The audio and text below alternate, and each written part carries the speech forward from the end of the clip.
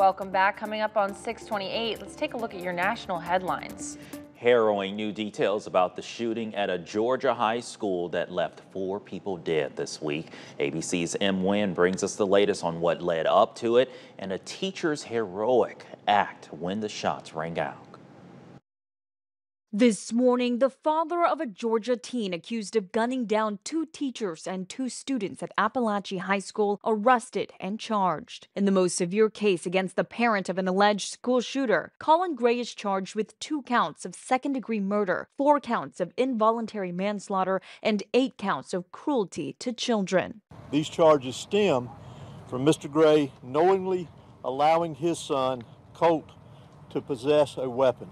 Investigators say his son, 14-year-old Colt Gray, used an AR-style rifle in the attack. ABC News learning the gun was a Christmas gift from his father. In May of last year, the FBI investigated several tips saying Colt Gray had possibly threatened to shoot up a middle school. At the time, his father told investigators there were guns in the house, but that Colt did not have unsupervised access. Colin was recorded then telling investigators he was teaching his son about hunting. We do a lot of shooting, we do a lot of deer hunting. Wednesday morning, authorities say Colt opened fire just before 10:30, killing 4 and injuring at least 9 others. You just hear gunshots.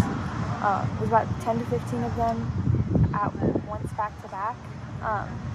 And then everyone just kind of ducks to the floor. And we all kind of sporadically crawl. We don't really know which corner to go to. Among the victims, math teacher Richard Aspinwall, who one student said tried to confront the shooter and died crawling back to his classroom. 7 minutes after the initial call, we're told the suspect was taken into custody. And he doesn't really speak. When he is there in school and he's not skipping, he doesn't talk.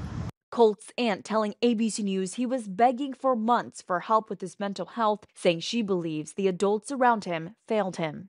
All 9 victims sent to the hospital are expected to make a full recovery. Meantime, the 14-year-old suspected gunman is set to appear in court later this morning. M. Nguyen, ABC News, Washington. And stay with News 8 as this story continues to develop on air and online. Of course, our coverage is available anytime on the News 8 app and on our YouTube page.